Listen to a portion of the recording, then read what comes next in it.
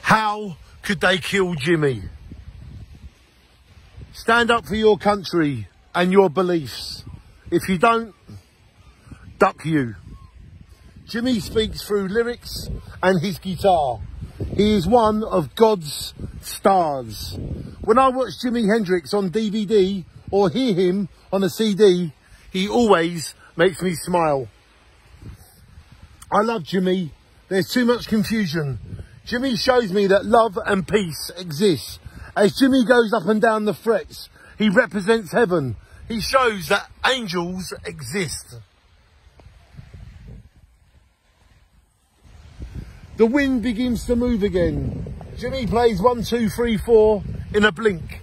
With his eyes closed behind his back, with his teeth, nobody on earth could compete with Jimmy's soul.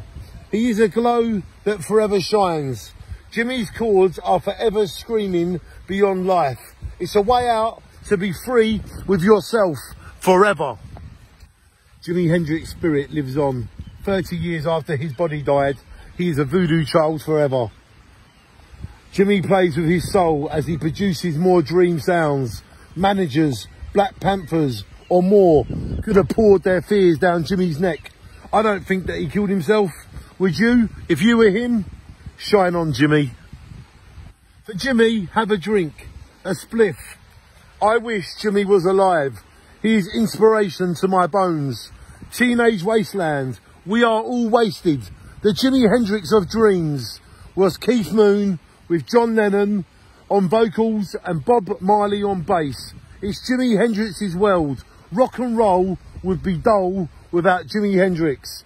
Peace, love and happiness is what Jimmy is. That's what Jimmy wanted. How could they kill Jimmy?